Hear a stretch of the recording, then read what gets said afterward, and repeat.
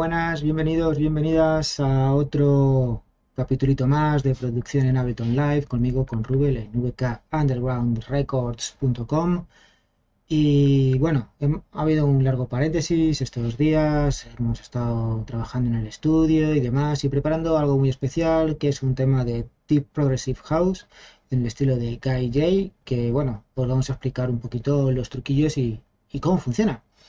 Así que nada, vamos a ello y vamos a Ableton. El proyecto, como siempre, muy organizadito, ¿ves? Y contamos con un total de 16 canales. Tenemos siempre sidechain, como siempre, para poder controlar lo que sería bombeo del bajo y que no colisionen frecuencias de, sería el kick, que es un kick bastante sencillo, un poquito de Q simplemente, y lo ponemos en mono. ¿Vale?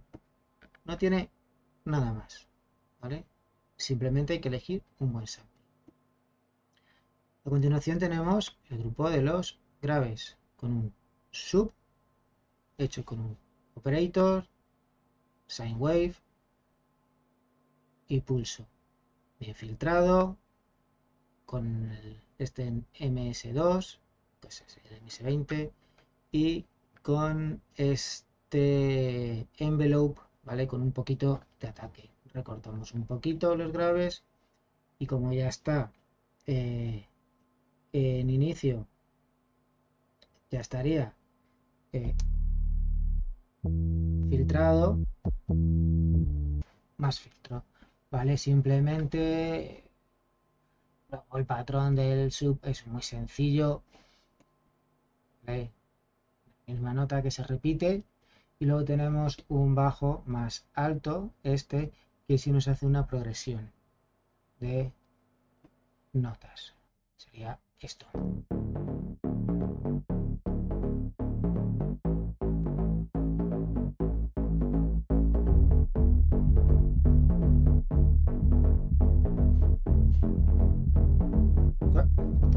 Y lo único que haríamos aquí sería añadir en los efectos de audio, para controlar un poquito la dinámica, el conocido sidechain aquí.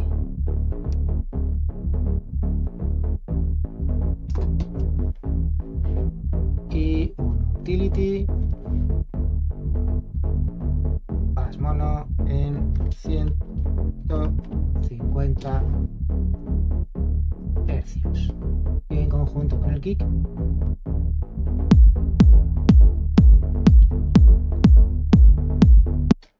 Luego venimos a este estilo de música. Se caracteriza sobre todo por las capas, el layering, ¿vale?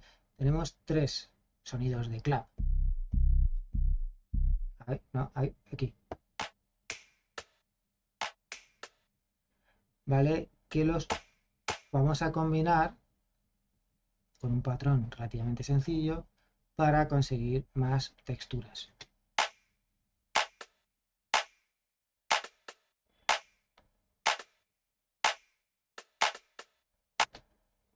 ¿Vale? Patrón sencillo que añade un poquito más de groove.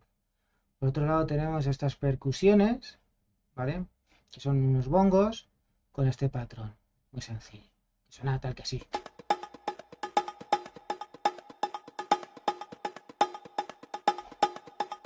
Procesamiento muy sencillo, un poquito de saturación, reducción de calidad, un poquito de EQ y más.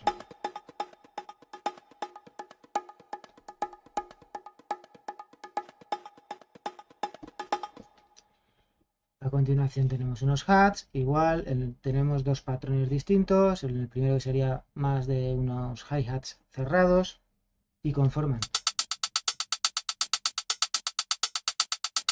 este patrón más rápido, que si le añadimos lo que serían los hats más abiertos,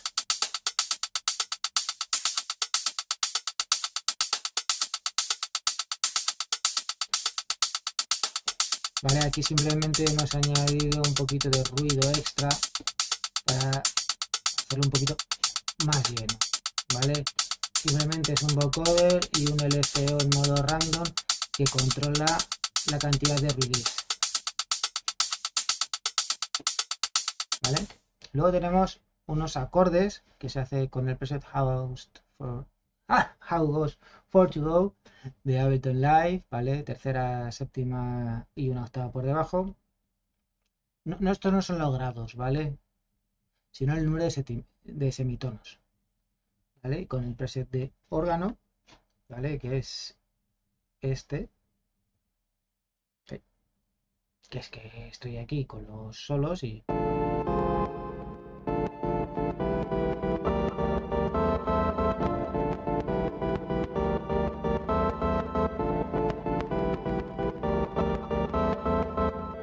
¿Vale? Tenéis ese rollo house en este sonido, en el que simplemente se trata con un poquito de warmer y un poquito de EQ. Él ya tiene un phaser, un delay, un reverb, ¿vale? Que lo podemos ajustar aquí al gusto.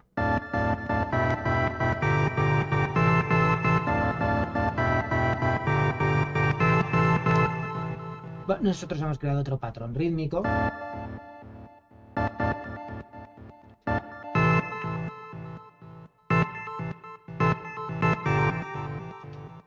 ¿Vale? ¿Por qué no es tan vivo?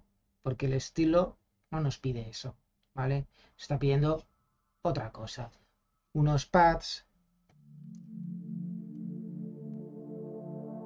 muy etéreos.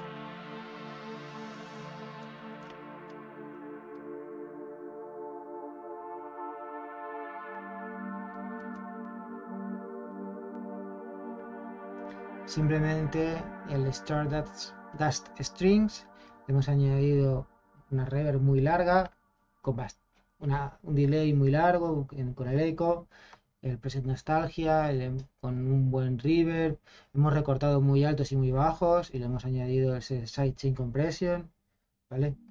Para que haga ese bombeo, sube y baje.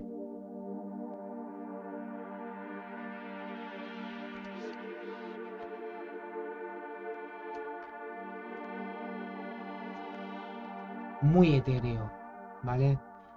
Luego tenemos unos riffs que van a ir complementando lo que serían nuestros acordes y ese pad, ¿vale? El primero, más que un riff, son golpes que van a acompañar y dar una profundidad.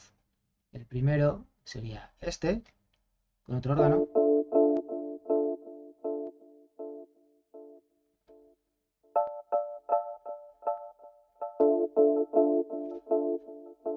¿Vale? Con un eco al 100%, muy largo. Bueno, tengo dos, ¿vale?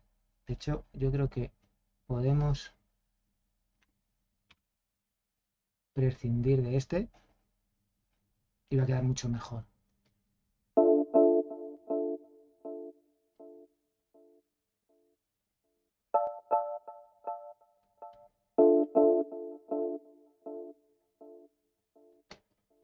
Y el segundo riff, igual con un wavetable, diente de sierra, con armónicos, bastante cerrado, que se va a abrir con el envelope 2, que es, sí, con un decay bastante largo, ¿vale? Y luego pues los LFOs controlando pues lo que sería el warpeo de los osciladores y un poquito la frecuencia de apertura y de cierre. Entonces esto ya nos da una profundidad.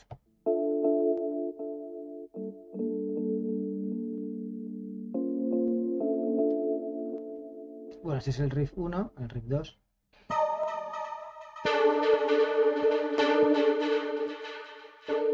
Con este chorus, river.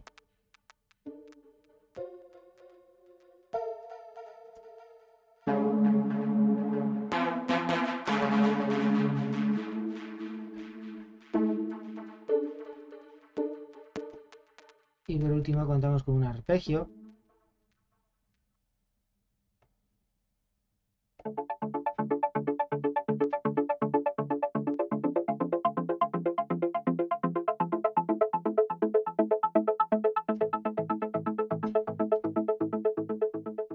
también muy etéreo. Y por último, dos efectos, un chimes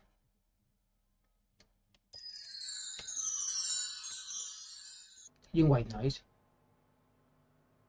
Bueno, lleva automatizado el filtro, ¿vale? De la frecuencia para hacer esa subida y esa bajada. En conjunto todo suena tal que así, ¿vale? Claro, si lo tengo soleado, pues no va a funcionar. Y todo junto suena así.